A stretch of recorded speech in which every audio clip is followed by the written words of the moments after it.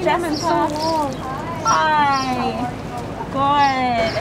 So today we did a team visit. So we, the social worker and the nurse and me, the music therapist, decided to get together and do what we call a window visit in this time of the coronavirus, which is connecting with our patient, and fortunately today it was our patient and his good friend, and that through a window. Sunshine, my only sunshine, you make me happy when skies are gray.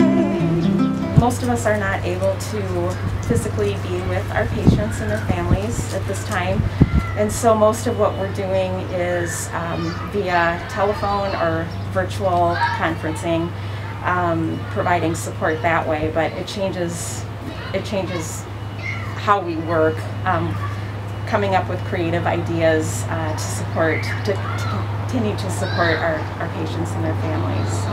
You'll never know, dear, how much I love you. Technology is wonderful, and I'm so grateful to have it during this time, but there's definitely a difference between zooming in on someone virtually and providing them with support that way, and being in the room with someone and being able to hold their hand or provide a smile and a look that just doesn't come across very well on virtually.